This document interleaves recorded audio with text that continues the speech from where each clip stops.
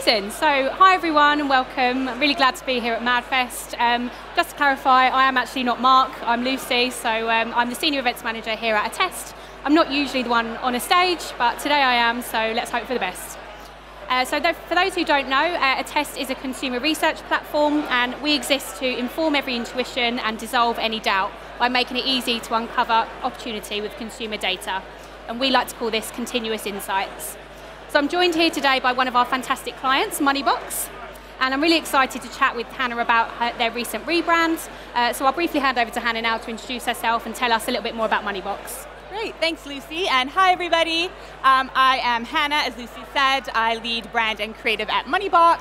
And for those of you that don't know, Moneybox is the award-winning app helping hundreds of thousands of people to achieve their financial goals and ultimately build wealth throughout their lives, whatever their starting point.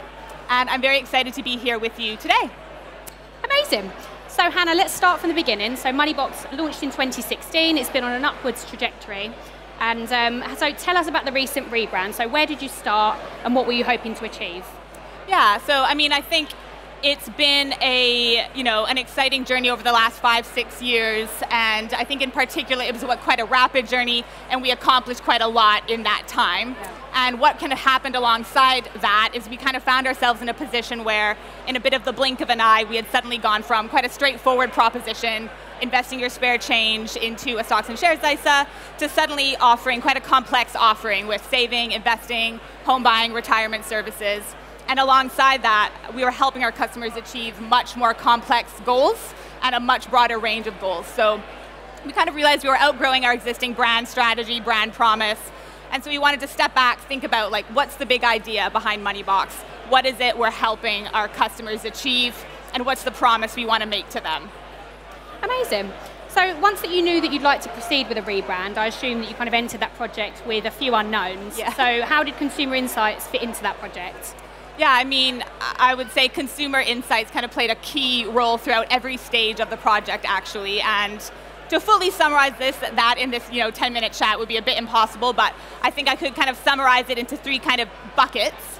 So I think at the very beginning of the project, it was really important to us that we make sure that we're factoring in the journey thus far. And obviously, we couldn't go back in time and bring Attest with us to ask our customers 4 or 5 years ago about their experience. But what we could do was actually lean on lots of insight that was available to us in a bit of a proverbial breadcrumb trail across tweets and Trustpilot reviews, App Store reviews, things like that. Yeah. So we gathered a lot of this organic feedback and kind of mapped that along our timeline just to get a sense around what was the experience we were giving our customers throughout the years. And what was really interesting was that whilst some of the content of those reviews changed because of different features or products or services, the kind of emotional core to them was more or less the same. A really big focus on this feeling of achievement, of kind of self-belief, and a lot of enjoyment as well that was coming through. Yeah. So we really wanted to build on that further, and that's where Attest became a really instrumental part of the project for us.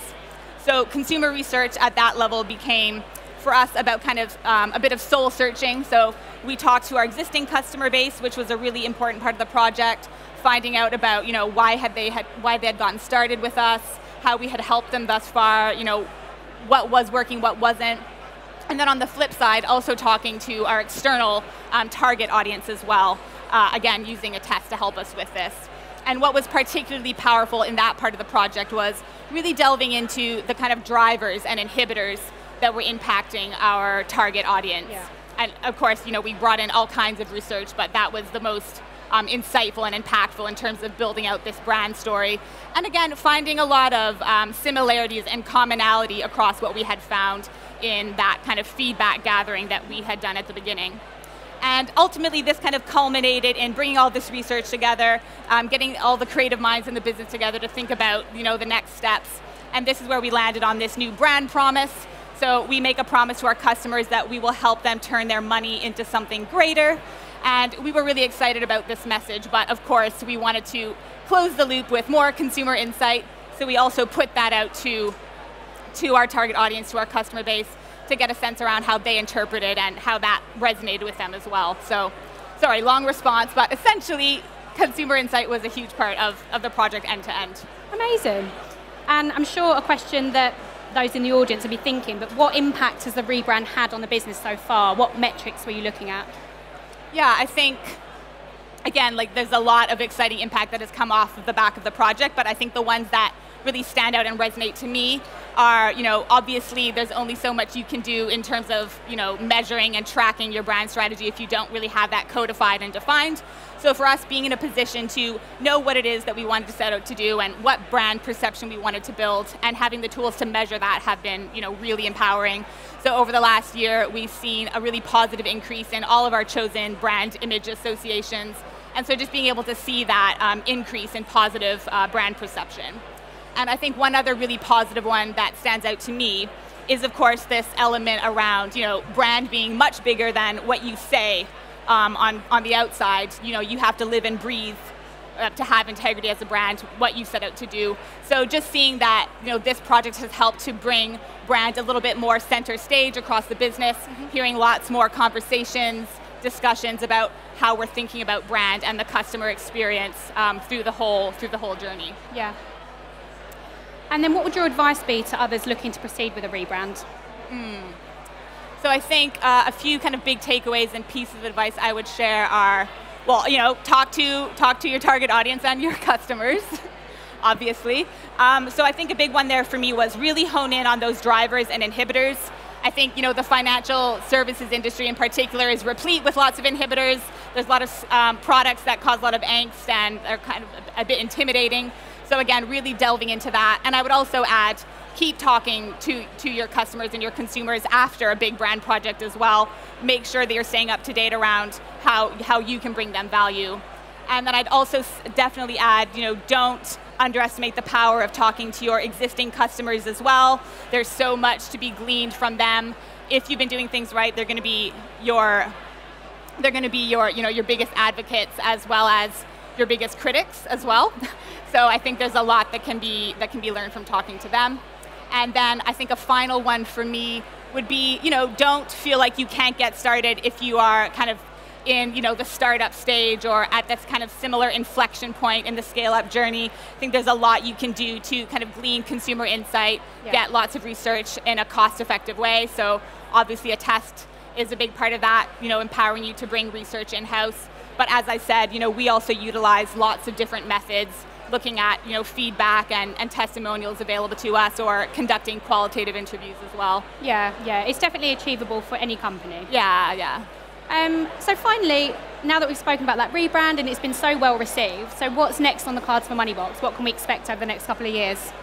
So yeah, big question. I mean, if the last 5-6 years are anything to go off, I think there's going to be lots going on and lots happening. I think more immediately in terms of the brand, obviously, brand work is ever ongoing, ever evolving. I think we are quite excited to explore elements of our kind of visual identity in terms of how that responds to the recent brand work and the kind of positioning, messaging.